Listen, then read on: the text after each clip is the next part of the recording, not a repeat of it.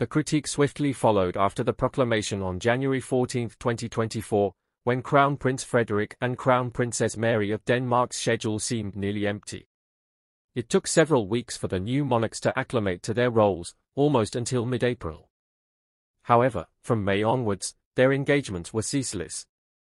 They embarked on 2 state visits, one to Sweden and the other to Norway, followed by an over a week-long journey to Greenland, a visit to the Olympic Games, and, most recently, a traditional cruise around the Danish kingdom on the royal yacht.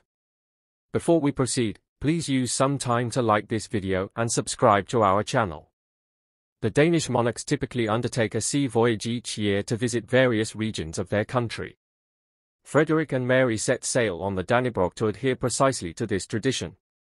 Their first stop was the municipality of Bornholm, where they paraded through the historic city centre in a carriage, visited Denmark's oldest theatre in RNNE, and explored the artisan centre of Bornholm. During this event, where Mary engaged closely with the attendees, her fashion sense once again shone as one of the most inspiring royal personas, showcasing a unique outfit with intricate details. Mary opted for a maritime ensemble, pairing dark blue palazzo pants with a Paul Jo blouse.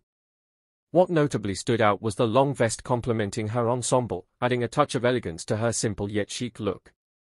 She adorned her head with a hat from the British brand Jer, which she first wore in May during the state visit to Sweden. This time, she paired it with trousers, demonstrating that headwear can complement any attire.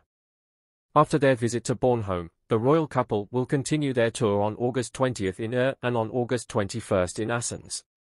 Their summer tour this year will conclude on August 22nd with a visit to Weil. The initial months of Frederik and Mary's reign serve as a reminder that even the most prepared individuals require time to adjust to new roles, particularly in such significant and public positions as that of a king.